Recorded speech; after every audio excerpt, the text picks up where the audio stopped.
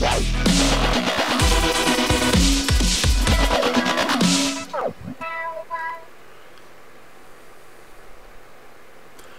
hey there everybody, it is I, Embrace the Matrix, and this is another wonderful creation by myself, and this is the voiceover that accompanies this particular painting. So I hope you all are doing well out there. Let's see, so what are we doing here? Alright, well, as you can see, I got me a big ass bucket of gloss gel, medium. And I generally use that to mix up with my colors, especially now that I'm painting more in heavy body Liquitex and golden. You know, and that stuff is some expensive ass paint. But as you can see there, you know, I put a couple big dollops of gloss gel, a little bit of squirt of some golden. Pile red or whatever, and yeah, it goes a long way. It's the way to go. Gloss gel medium, the best price you can get is on Amazon. And is it Amazon? I think it's Amazon. Yeah, I just buy it in like a bucket because I use it a lot. Excuse me, my throat is a little sore. So yeah, so we're painting this canvas red. Yeah, for starters. This is what you call the background. I picked up these 12 by 36 canvases, and I gotta be honest, I'm like just kind of like getting all giddy and silly because I'm like, these are like an awesome size. I mean, I like painting on big canvases. I actually like painting on small canvases. But these 12 by 36s are really cool. I mean, you can go, you know, obviously vertical or horizontal, and you can get out of them what you want. But yeah, I just bought like 10 of them because Michael's had them on sale, like 70% off or something. So I just bought a whole bunch of them because one of my new paintings coming out soon is gonna have a. I put 2 of these together and do a really killer Lifelines painting. So, but this one's a little different. As you can see, I've gotten my hair dryer out because I knew I was going to put 2 layers of red on, but I wanted it to kind of dry up a little just before I put the next layer on. I just want it to be real red, thick. I don't want any you know, canvas show through or nothing like that. So I don't do this often. Usually I'll just wait for it to dry and then just come back the next day or whatever, but I think I was feeling somewhat impatient, so I commandeered the wife's hair dryer. See what I'm doing? I'm just like, is it dry yet? No, just like because I know I'm putting another layer on, so it doesn't really matter. I'm just trying to get it real tacky and you know, I'll dry my hand a little. Why not? Again, because I know I'm going to put another layer on it, so this layer is going to look, you'll see, it looks a lot nicer. I mean, even with the golden and using the gloss gel, sometimes, you know, you don't get supreme coverage. You know, sometimes I want to be like super bold, super red, but I don't want to use a lot of paint on its own because that stuff's like so damn expensive, especially the red. So this is my little trick to doing that, is just, you know, just layering it up a couple layers thick. I mean, I knew exactly what I was going for when I started this painting. I was gonna do another line. It's a line painting, but it's not lifelines. It's, you know, I mask off the lines. And to be honest, my first one I called it ETM.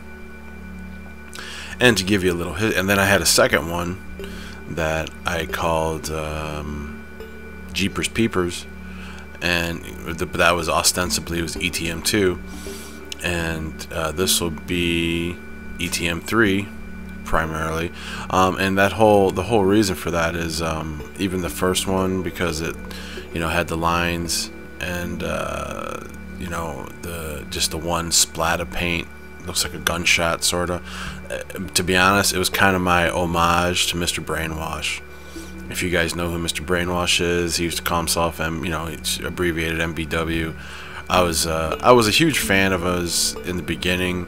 I actually have a few of his prints that I bought, and I have a few other things that he did, but I'm not a real big fan of him anymore. I think he just capitalizes on things that are going on in society, and yeah, I don't know. I think he's gotten really ugly. So, anyways, that's a whole other topic. But anyways, that was kind of like my sort of homage, because it just reminded me of stuff that he might have done. But anyways, but I kind of like the technique of it, because it, like the second one I did, the Jeepers Peepers, which is on here and it is for sale. I did these lines, but I had them go different directions, and the reason I called it Jeepers Peepers, because man, if you look at it for too long, your eyes start to go cock-a-cuckoo. But this one is just the lines, and I'm using I think it's 1/4 inch painter's tape, which is really thin. So like even the roll that it comes in is just super thin. It's not the easiest to tape to work with, because it cannot go. It can, I want these lines perfectly straight. And even this video and this camera seems to have sort of a fisheye lens, so it looks like it's bowing out at the bottom, but it's really not. But yeah, this is what I like to call painstaking. Oh, and I'm drinking bulletproof coffee. In case you're wondering, that's not I don't know. It's not normal coffee. It's bulletproof coffee. And if you don't know what bulletproof coffee is, Google it. You'll find out. And actually, it's decaffeinated, because I don't do caffeine. So. And obviously the fact that you see me drinking bulletproof coffee signifies that this was done early in the morning, because I drink bulletproof coffee almost every morning, in lieu of breakfast. But anyways, yeah, this is the painstakingly tedious part where I'm just eyeballing the tape, making sure I got it as straight as possible. I don't use any type of rulers or measurements or anything like that. I just eyeball it, and I usually get it pretty straight. Obviously I start at one end so I can get a baseline started. But yeah, this is tedious. This takes a while to do, and granted, this is sped up, but it makes for a cool effect. Like I learned really quickly, the cool uses of tape and painting and stuff. And I've done a few things. You see some of my other paintings that have I've used tape on. It's not my preferred way to create, but when I get in the mood, and when I saw these 12 by 36 canvases, I was like, oh, this is gonna make for a really cool I don't know what you even want to call this, but like, line painting, whatever. I don't know. I just screwed up that piece of tape because this stuff. Oh no, I just ran out. That's what it was. I ran out of that spool. I had to get some more, and I bought that stuff on Amazon because I can't find 1/4 inch painter's tape anywhere in the stores. Because a lot of times I want to get like finite lines and details, and you just can't get that by using 1 inch tape or even 1/2 inch tape. So I actually really like it. I mean, this is, believe it or not, as long as this takes and as painstaking as it is, it is for me. I get in a zone. Like you'll see, it's just I'm doing the same thing over and over. Just I got it down, because you got to remember, like you're working with tape that's like 1/4 inch thick, and it's not meant to be super sticky, so it can do its own thing if you don't control it. And it's not easy to get it straight, especially when you're going 3 feet over, 3 feet wide on it. So and that was kind of the other reason why I wanted 2 layers of paint 2 layers of the red on the background because for one, I wanted it to be super smooth and you know, perfectly covered, so that, you know, when I put the next color on, it's, you know, you can still see the red. But anyways, yeah, and you definitely want it to be smooth. If it's all like bumpy and stuff like that, then it's not, the tape's not going to stick right. And even worse, when you put your next color on, it's going to bleed under or bleed through, and that can be a problem. And then all this was for nothing, and then you got to do something else with it. But I knew exactly from the start this was going to be one of those, you know, two-tone line paintings, and I was going to hit it with hit it with my spray bottle and make it all cool like.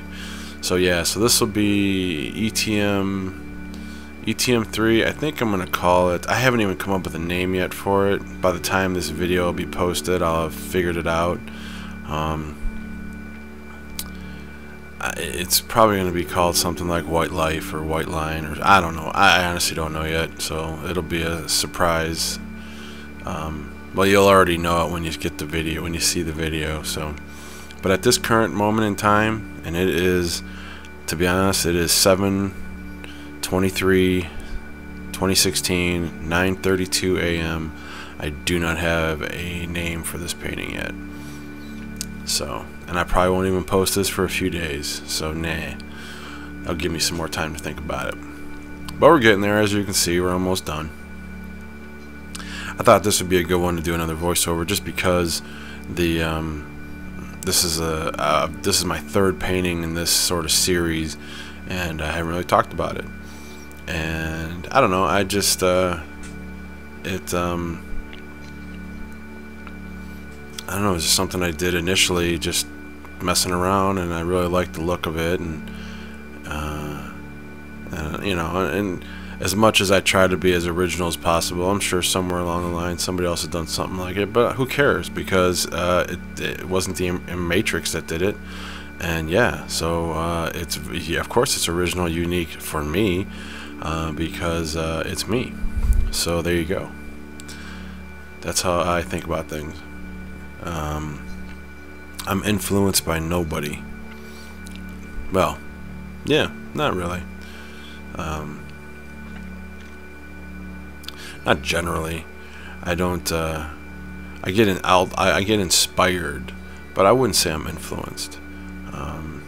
And here's the other thing on this one, as opposed to the other ones I've done, I've taken the lines off on the edge, all edges. Like obviously they're on the long, you know, the short edges, but usually I run the lines along the edges. But I didn't do it on this one, and I don't know what I was thinking. I think at this point I was just tired and like, okay, let's move on. So here we go. Now we're gonna add us some black. So obviously I was gonna do red and black,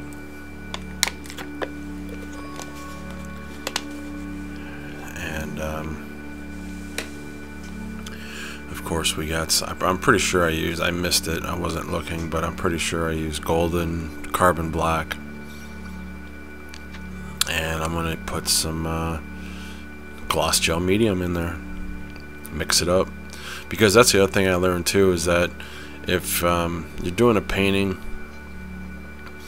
and you want to keep the color, you know, look of it consistent, you want to use that gloss gel. So if you use gloss gel on your background and you're going to put other colors on, you better mix it with that gloss gel medium. Otherwise it's going to look a little flat, unless it's what you're going for. I have some where I haven't used it and like the way the contrast, where it's not glossy, because obviously the gloss gel makes it glossy if it already wasn't glossy. So yeah, I like that stuff. It's a paint extender, and I just love how it looks. I mean, I dig it. I'll mix it up just to splatter, because for one, you know, obviously when you're splattering paint, you waste a lot of paint. So it's better that, you know, you're mixing it with something and not using it straight out the tube, because that's going to get real expensive. And I've spent a good amount of money recently on golden paints, and fortunately I'm pretty finicky and look for deals and 50% off coupons from Michaels and stuff like that. So I definitely do not and will never pay full price for stuff like that. I think that's ridiculously overpriced as it is. So nonetheless, here we go. So it's very simple. You just slap the paint on, and even with this, you just got to make sure it's covered. You don't have to be perfect or really be concerned with the direction, you know, of, you know, obviously you want to go with the tape. You really don't want to go against the tape, because that's gonna run you the risk of it pulling the tape up and bleeding underneath it, which would suck. So you just long covering strokes, make sure. And I think even at this, I mixed way too much paint, so I really layered it on, and I'm getting the edges and stuff. But again, even how you see how you can see the streaks, once you peel the tape off, you're not going to see any of that. So of course I did the edges black. In hindsight, I think I should have put just like 1 or 2 pieces of tape just to bring the lines around the edge on the long side, but that's alright. It's still pretty awesome. So, and the other thing too is when I do this, I do not wait for this to dry. I have done one where I waited for the paint to dry, and then it's a big, it doesn't, it rips the paint sometimes off, and you know. So anytime I use tape now, if I can, I'll paint it and then pull the tape. So this is the cool part. This is what you guys waited 16 minutes for. Was to see this, because to me this is when it gets exciting, because obviously the paint's still wet. Now here's the tricky part. You're pulling off little strips of tape. You got to be very careful, because if you slip and drop them and they got paint on them, so if they fall down on the thing, you're done. There goes your perfect lines, just ruined. So what you can't see off camera is I'm taking an X-Acto knife and I'm pulling the tape up off the bottom. I tend to pull all the tape up off, you know, get it started, and then I'll start to pull it, because you don't want to mess around here. You want to, and you definitely aren't doing one at a time, because that's you're asking for more headache if you're doing one at a time. So, and unfortunately I don't have a good camera angle here.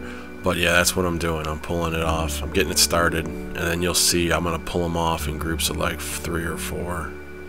Here we go. Whoosh! Look at that. That's awesome. But yeah, you want to pull them off and be very careful, because like I said, if you go to like drop one or let it rip out of your, you know, pop out of your hand, man, you're gonna be upset, because it's gonna fall back on your thing and you know, mess up your pretty lines. But yeah, you just do them in groups. It's easier and faster. You know, we want to get to the end here. So, I don't know. I like red and black, white. You know, these are like some of my favorite colors to use. So I thought, you know, I've done a couple. My other 2 were white and black with red. I thought, let's do red and black background with a white paint drip, gunshot looking thing, whatever. So yeah, I thought this would turn out cool, and actually it did turn out pretty cool. I wasn't, you'll see, we'll get to the issues I came across, but there you go. That's what the background's ultimately looks like. And here we go, time to fire away. So I just use regular, as you can see, just regular bottles. But here's the thing, like, you got to get ready and bam. And then now obviously I mix the paint now to thin it out a little, to get it to come out the bottle. I use airbrush medium, so you don't lose any pigment. I don't use water to thin my paints. I only use airbrush medium.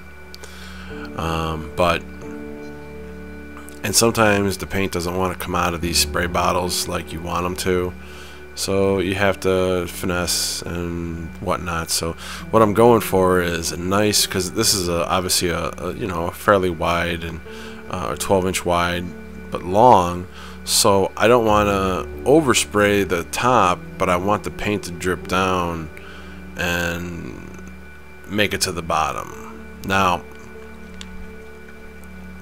here's the thing. Now at this point it wasn't doing what I wanted it to do, and I was not really happy with it. So I hit it with some more paint, because obviously I want it to go all the way down, almost to the bottom, and it wasn't. And this is not sped up, this is in real time. So you know, you know, this is why I love what I do, because it's so unpredictable. So here you go, you got to line it up and hit it again, hit it with some more, because I'm trying to get it to run down further. But here's the thing, paint does whatever the fuck paint wants to do. If you're not directly controlling it on the canvas, if you're just putting it on the canvas and letting it drip like this, guess what it's going to do? Whatever the hell it wants to do. So it's, again, it's not going down as far as I wanted it to, and not going down as thick as I wanted it to. So I let this go, but off camera I hit it a bunch more times, and you'll see in the final picture, which is coming up very soon, you'll see what happened. And I actually I got really mad and just blasted the hell out of it. And because see, I wanted that drip to be thicker, and I wanted it to go down further, and it just wasn't doing what I wanted it to do. And yeah, so I got mad. And you know, some people would have been like, well, you could just left it like this, that's cool. But I really wasn't happy with it. So yeah, off camera I hit it a whole mess of times. And quite frankly, I really raised the paint up off the canvas, the white. And what it did was, instead of having one nice streak like that, it created multiple streaks, which at first I really wasn't happy with. But in hindsight now, I like it, because I look at it as like multiple shots, so you're gonna have multiple streaks. So here we go, we're coming up on the finish still, and you can see I blasted it way more, and we got some multiple streak action going, and it did actually go all the way down to the bottom. Not exactly what I wanted, but nonetheless it turned out still pretty awesome. Thanks for watching. Please subscribe. Have a great day.